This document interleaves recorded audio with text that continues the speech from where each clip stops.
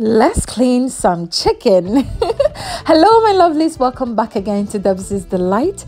Today I'm going to show you how I clean and prep my chicken before using it in my cooking. It will surprise you to know that cleaning your chicken is not just rinsing it with water, but there's so much more that goes into it. You'll marvel at the outcome as I clean my chicken. I'm not going to waste any more time. Let's get straight into it. This was a lot of chicken, and so I needed a big bowl, some lime, and my gloves.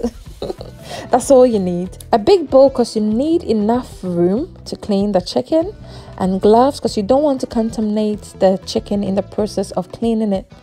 Of course, your knife. So I began by scraping off the excess fat and hair from the chicken. You will marvel at how much hair is still on the chicken when you buy it. Trust me, you cannot cook your chicken without doing this process. So you need to scrape it off with your knife, being careful you don't hurt your fingers as well as cut into the chicken. And voila, you definitely don't need that in your chicken, do you? Now I'm paying particular attention to the leg. I'll scrape up the yellowish scales on the leg as you can see on the screen. I must be very honest, it does take a while for you to clean your chicken and get it all ready for cooking. But this is very important because when you're cooking, you need to make sure that your food is healthy as it's going into your body, and you don't want to introduce any toxins and any unwanted stuff, into your tummy. So please be patient and get it all off. Trust me, I do not like prepping ingredients when I'm cooking. I love to cook, but that is kind of a pain for me. But I do gather all the patience within me and make sure that I clean my chicken very well before cooking it. So I'm just scraping it all off as you can see. There are some baby hairs, I would call them, or some feathers still on the chicken. So make sure to plug it all off and scrape it all off. The paws of the chicken contain some fat and some baby hairs within them as well. So if you do not want to take off all the skin before you cook them like myself, please be patient and clean it very well before using it. And just look at that, you don't need all of that there. Also, for the parts that I believe I won't be able to clean all the hairs off, like so, I cut that part off with some scissors, just so I don't waste too much time or, go through all the stress of cleaning it. So having showed you how I clean the chicken, I will show you another method, as this one is very easy. You don't have to waste so much time. But sometimes when I do it this way, I feel like it cooks the chicken. So to make it very easy and quicker, I add hot water to it. Yes, the hot water softens the skin, which in turn softens the excess feather as well as the scales on the leg. For the scales of the leg, once the hot water touches it, all you need to do is to pull it off. And just look at that. Once you get the hot water on the chicken, it's quicker and easier. So you can also use this method as you won't spend too much time cleaning the chicken if you don't like to spend too much time on your chicken like myself, okay?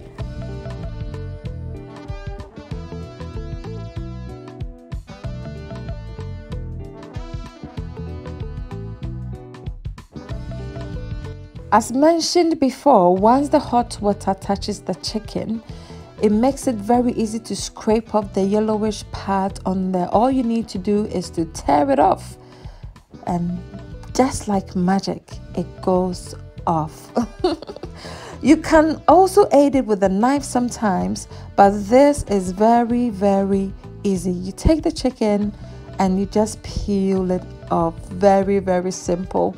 So you can add the hot water to it to make your life easier, but when you do it this way, you need to be very fast about it because you don't want to leave your chicken in the hot water for too long, okay? If you're still here and you're new to this channel, welcome to this channel. My name is Debbie and the name of the channel is Debzies Delight. And just by the way, this is all the dirt on the chicken.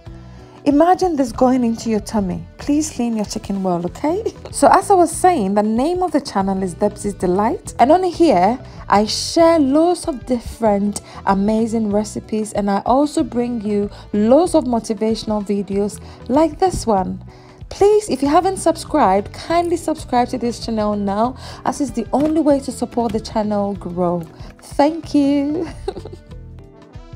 Now the chicken is all clean now, but still not ready, cause what I do is I go in with some lime, and this will help take out that strong chicken scent and get your chicken to be extra clean. And trust me, when you clean your chicken this way, for some reason it tastes better when you use it in your food. So you try it and let me know what you think, okay? So after adding my lime, I'll add some warm water to it and give it a very good wash.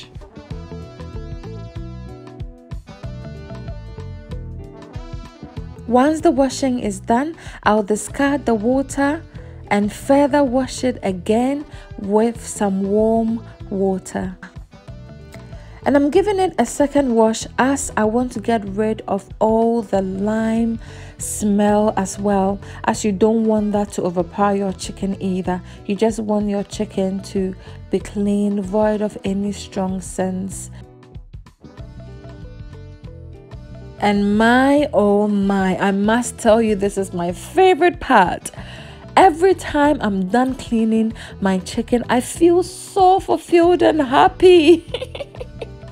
As I mentioned earlier, I do not like it at all. So this is definitely a fulfillment for me every time. And just look at that.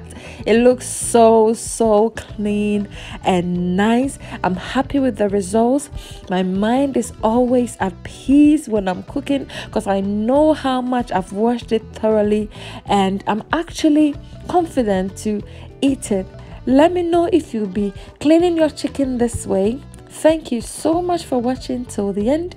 Please don't forget to like, comment, subscribe to the channel if you haven't done so, and click on the notification button so that whenever I upload a new video, you will be instantly notified.